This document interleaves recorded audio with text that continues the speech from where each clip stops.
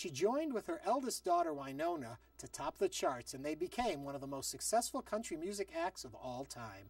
But before she found success in the entertainment, used mother of two, working long hours for little pay, struggling for security for herself and her children, and clinging to the dream that there would be better days ahead. Many years later, while the Judds were at the top of their game, life threw her another curveball, a diagnosis of hepatitis C. She was forced to retire from music, but never gave up.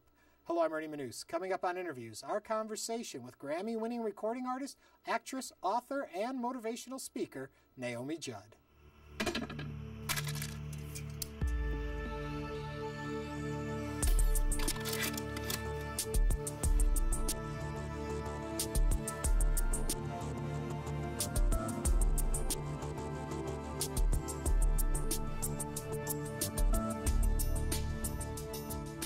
Do you find that nurturing is something that's just innate within individuals, or is it something they learn? A friend of mine, Dr. Francis Collins, he's now head of the NIH, decoded the human genome, and we learned so much about nature versus nurture. And I honestly think that genetically, because of reports of my family, when I was a little girl, I was this way. I was the one who would take kids their homework if they were sick. So I think most nurses would tell you that there was also a significant experience in their early life. For me, it was the death of my little brother. I felt desperately hopeless and helpless that I couldn't help him. He passed of Hodgkin's disease, but I'm one of those people that I can't stand suffering. I have to do something. Yeah. When you talk about being a nurse, nursing came after a traumatic period in your life. Had you not gone through the situation you had through, do you think you would have headed toward nursing? I think one of the reasons I love nursing and was so drawn to it is it doesn't matter how you look. It doesn't matter how much you weigh. And it's one-on-one. And I preferred ICU. Because not only was it intense, and I've got that kind of personality, but also I would get to know everything about you. And it was fascinating to me that you would tell me your life story. Things that maybe your spouse, that no one else knew. Because when you're flattened and maybe facing your own mortality, it was an exquisite privilege. And I've birthed babies. I've also held people who were dying at that passage, and I learned more about myself and human behavior being an RN, and it really prepared me to become a communicator and an artist. Yeah. I may have sold out the Astrodome, but I've also emptied my share of bedpans.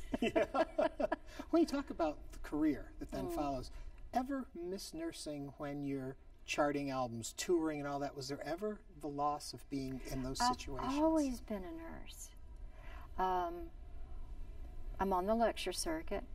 I speak about mental health a lot because that's one of my grand passions. I have mood disorder. I have serious depression, so I've certainly investigated that. And I want to get rid of the stigma of mental illness. But I also speak at a lot of hospitals, a lot of, well, I'm very interested in, I study neuroscience, the brain, and the fascinating things that are going on right now in research. So I'm very involved. Yeah, but even during the heavy touring days, the 80s and things like that, miss the actual opportunity to be the nurse in the room. Because all of a sudden you become Naomi Judd. Does that change your interactions with people, did you find? Yes. I mean, people would literally come up to me and say, does this look infected? So you never escape nursing. And they literally would surround the bus at night after a concert and want to come up on the bus and talk to me about what they were going through. They'd just been diagnosed with hepatitis C, which I survived. And in fact, a lot of my research and my study was because of my hepatitis C. I love being a nurse, but as I began to study the ways that people heal and the connection, and I'm talking about placebo-based double-blind clinical trials, because I'm not going to tell you something that I haven't discovered myself, that I haven't used personally, sat through a lot of boring slideshows and met a lot of interesting people. So there's an affinity with medical personnel. The minute I meet someone who's a doctor, a nurse, biophysicist, molecular biologist, I just go into a trance. It's like, tell me more. Yeah. What's your research? What are you learning? Because right now, what's going on out there will blow your mind. Yeah. You talk about your circle of friends and how it's changed since the heydays of music to who you are today, and that you've shifted who are your close intimates. Talk a little about that. Well, when I was touring, I would have said that my gal pals, and I still consider them that, were Dolly and Reba. Tammy Wynette, before she passed, was my best friend. Certainly Martina McBride has been out to my farm, but they're all so stinking busy that, for instance, they don't know where my silverware drawer is. My girlfriends today, and I call them my psychologists, we're the Yaya sisterhood. Yeah. We know our way around each other's kitchens. We know everything about each other. And one of the things I learned in neuroscience is that we are hardwired. Our brains are literally hardwired, our neural nets, to have relationships. And at least 7 a week that are meaningful, or we wind up on Jerry Springer or something. When you talk about the group of friends, though, the ones that you hang with now, a lot of people are into research and science and medicine and all of that. Do you ever think to yourself, wow, I'm lucky to be here getting this information from these folks? I am so privileged. And if it wasn't for the fans who changed my life, they gave me mobility and a platform that I take very seriously. But yeah, I mean, I now have Nobel Prize winning physicist friends, Dr. Bill Phillips, who won the Nobel for his work with lasers. Certainly Dr. Leon Letterman, who ran Fermilab. I mean, they've been to my home. They stay with me. All these people are so creative, and the thing I found is that they have a childlike wonderment. I didn't know when I met these people. I thought, are they going to have bulging frontal lobes or forget to put their pants on? But it turns out that, and I'm very interested in physics, especially quantum physics. And the more I learn about it, the more I want to learn. Yeah. Let me take you back for a minute again. It's the early 90s, 1990, top of your career, and they tell you have Hep C, which a lot of people would assume a death sentence right away. How do you process that? What happens to you, and what do you learn from that situation that helps with other people in the future? Compassion. Yeah. You know, it's one thing to be a nurse and to be a simpatico and to empathize, and obviously I would get very close to my patients. I was the kind of nurse that would go home after my shift and then call later to see how they were doing. But when I was told I had 3 years to live, and I was critically ill, so I wasn't right-minded. Hepatitis C is going to kill 4 times more Americans than AIDS will. It's a silent killer. I somehow knew on a deeply intuitive, almost proto-mammalian part of my brain and my soul that I was going to beat it. Really? I did. And nobody around me believed it. Nobody got it. I literally had to tell Winona and actually my husband Larry with the psychiatrist present because everybody flipped out. Oh, yeah. They thought I was Superwoman. But I somehow started asking questions. And Dr. Blair Justice, who's here a psychologist at the University of Texas Health and Sciences Department, was one of the first mentors, and he really encouraged me to go where my questions led me, because I was on my own. And as I started studying neuropeptides, I learned a lot from Dr. Candace Pert, who's a biophysicist and discovered neuropeptides in 1986, about how the brain is like Walgreens. It's a pharmacy. The brain is an organ. It's 3 pounds, maybe in your case 4. Yeah, probably 2.5. Oh, Ernie. But the brain is a drugstore, and our mind is the information control tower. The mind and our mental choices and our emotions and our thoughts tell the brain what to make, what to produce, and then we get that cascade, that chemical cascade of the good hormones and the good neurochemicals, neuropeptides. And this is a very short version, but they stimulate your body's beleaguered immune system. And like I said, I've actually seen, I can describe it molecularly, that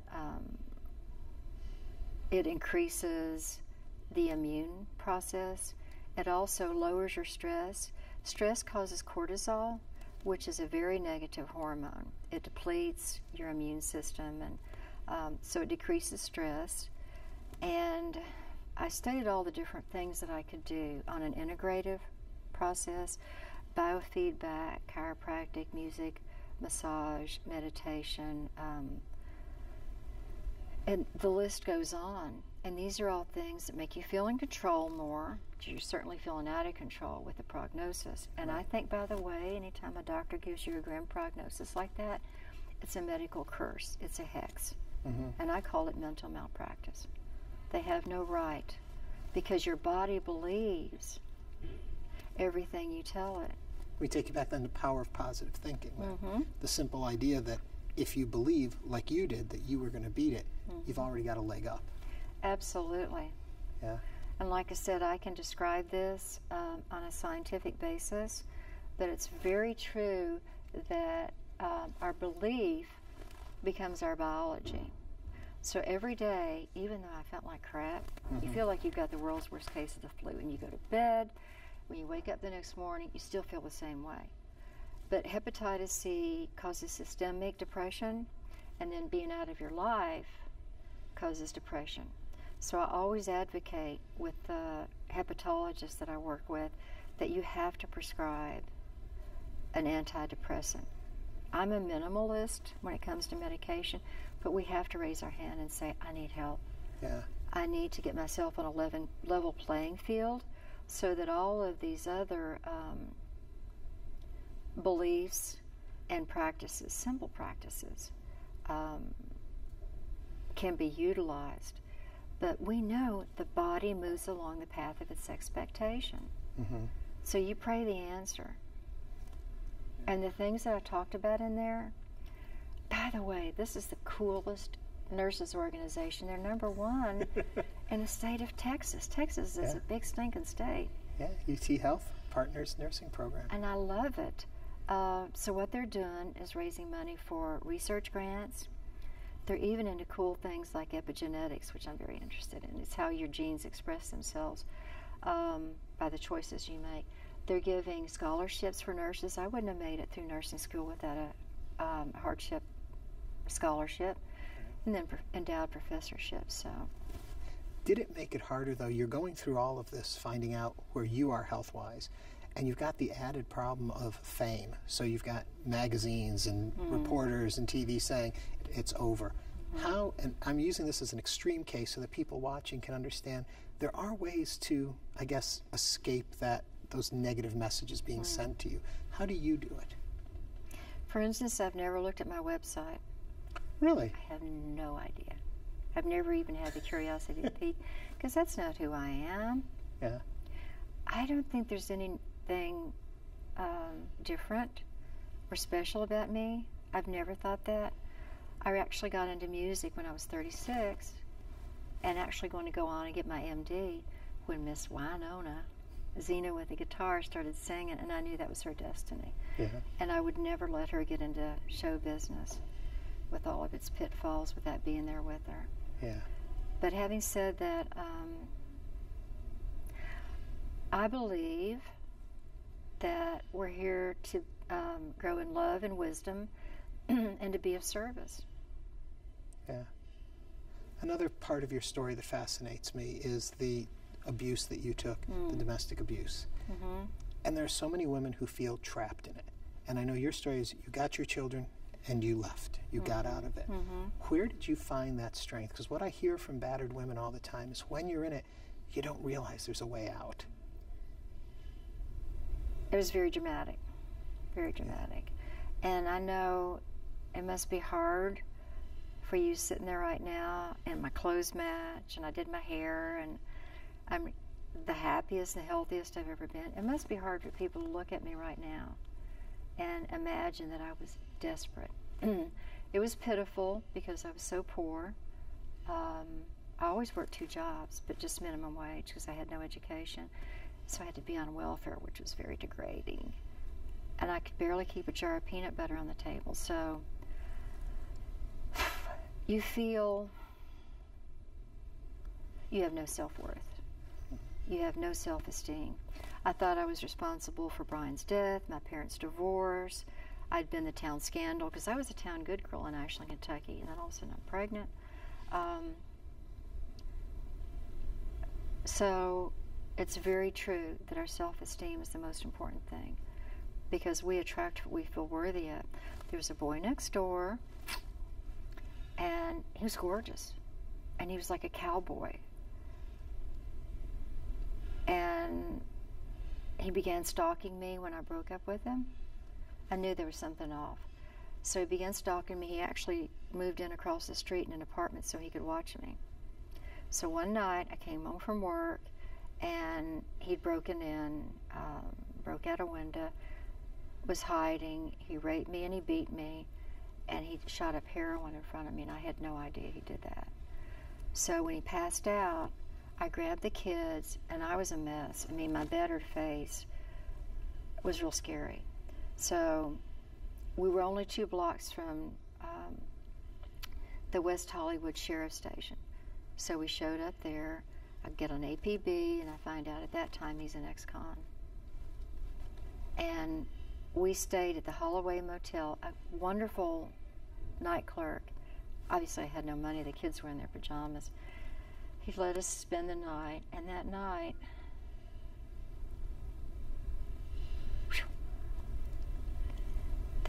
I looked in the little medicine cabinet mirror. Remember those in the old hotels? And I realized I didn't recognize myself. My lip was all swollen, my left eye was black, and I thought, my life is as grotesque as this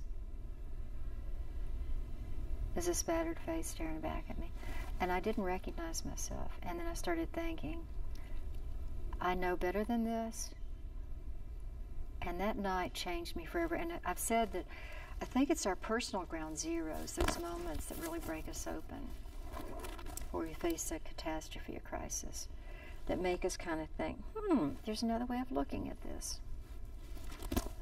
And I really assessed my life and understood I had no goals or purpose. And that's when I decided, well, for one thing, I had to leave town because he would have killed me. But I went to the mountaintop back home in Kentucky. We lived for a year without a TV or telephone. Which might to some people be the most shocking part of the story. I know. And Wyatt actually kept threatening to report me to Child Protective Services.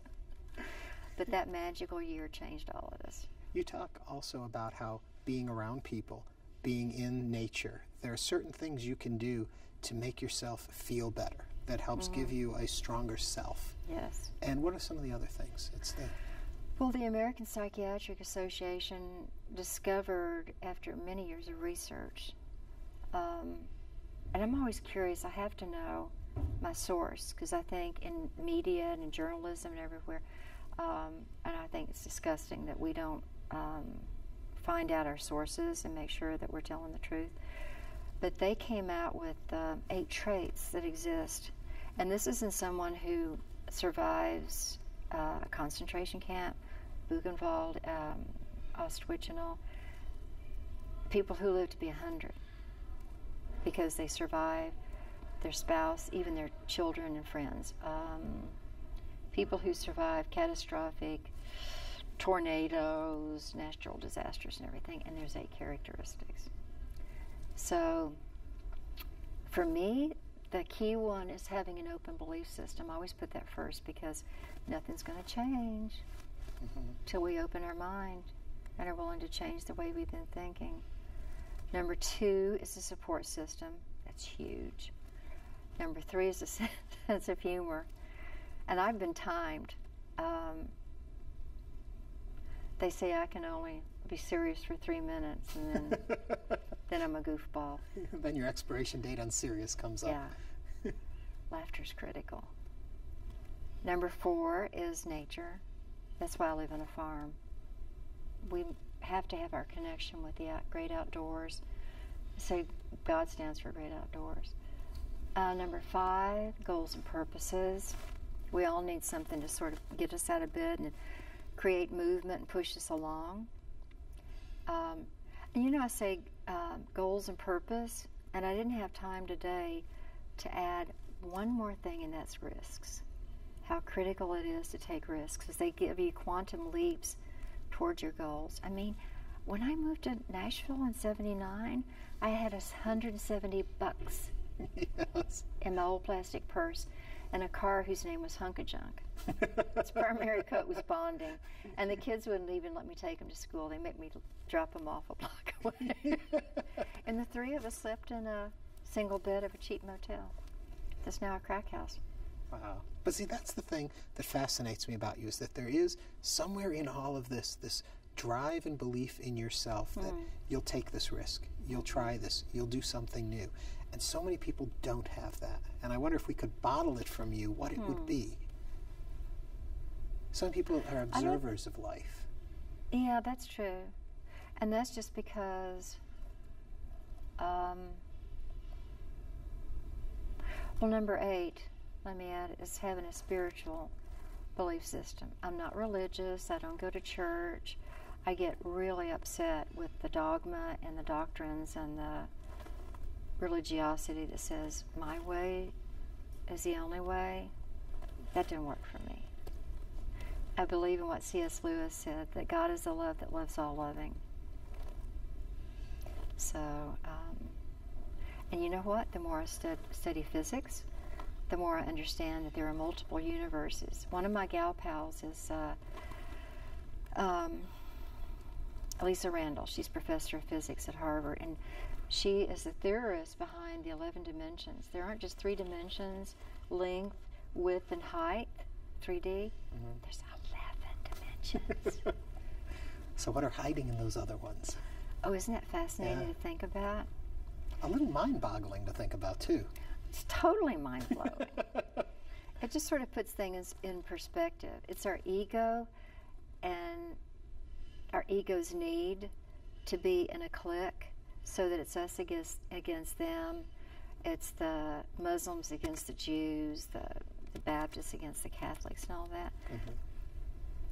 I think anytime we claim religious exclusivity, we've lost the real essence of spirituality, which is that we're all in this together, many paths, but only one journey. And whatever you choose to call that, the God of your understanding, as we say in the 12-step program, the world's most successful support group, or higher power.